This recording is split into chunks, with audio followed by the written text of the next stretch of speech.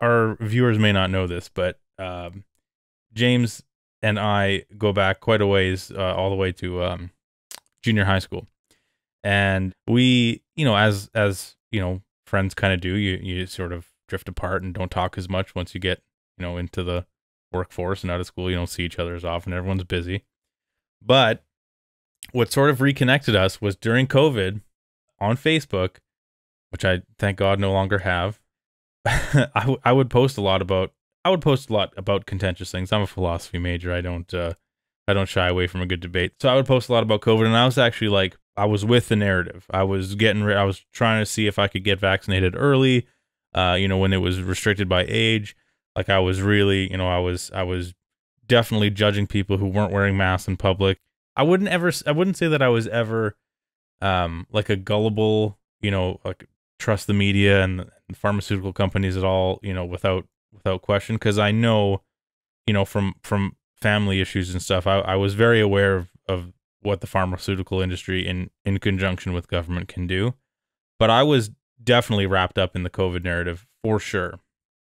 And James, you were, I don't know if you would describe yourself as this, but I certainly would, in that you were essentially immune to the bullshit from the beginning. And you started asking me questions that I didn't know the answers to, and I didn't like that I didn't know the answers to.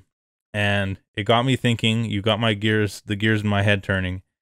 And I did such a 180 that probably within, I don't know, probably like a month or two of you like commenting on some of my posts and sort of asking me like, well, what do we know about mRNA? What do we know about, how about myocarditis? How about all these things? These issues that now they've become so common parlance that, even the staunchest COVID along pro with the narrative, even they have to admit now that, okay, well, we had a problem with myocarditis. We had a problem with governments intentionally suppressing non-inoculation related treatments and preventative treatments. And why wasn't anyone talking about vitamin D and sunlight? And,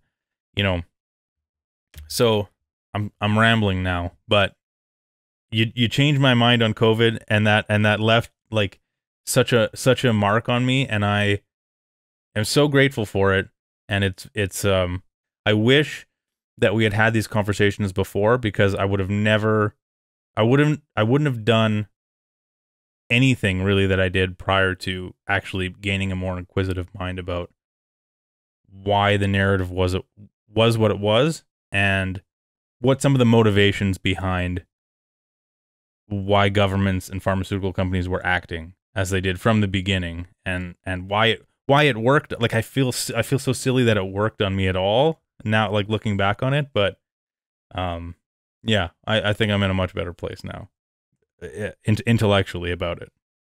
Yeah, the fact that you had a major shift is, I think, huge, because there are some people who are constantly revising or testing what they believe and why, and there's others who never test that, and they'll believe one thing for the majority of their life. They'll believe what is fed to them. And I think once you start going down that path, you start realizing there's a lot of things that we take for granted that, well, maybe these things aren't as solid as maybe we thought. And you said that like I'm immune to some of the COVID messaging, and more that my skepticism was already heightened from years of playing around with like diet and exercise.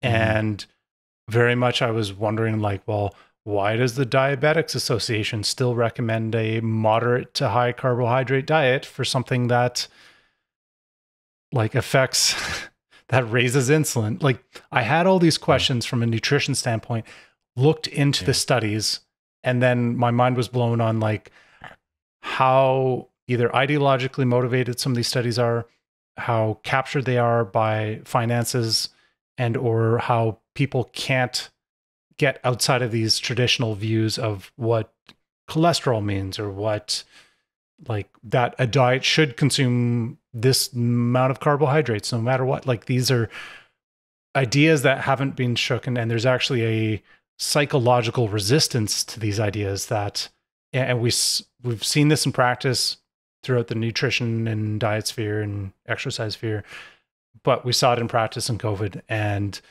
very much I was following a bunch of, these would be like, it was interesting to see the doctors in the low carbohydrate sphere saw right through most of the COVID BS.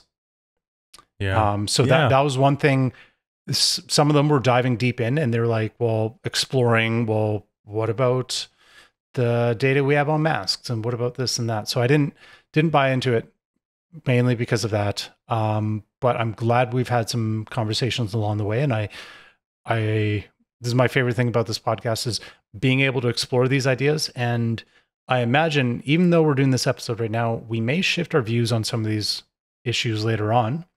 Yeah. When we get to the Israel-Palestine, that's something we maybe have less of a clear, one-sided view of that issue now, that we've gone a little bit deeper and we have more of a nuanced view. And like any of these things, there's no political benefit to nuance. It always politicized. Like, you always get benefit for having like a very one-sided, almost cartoonish stance that doesn't take in all the complexities.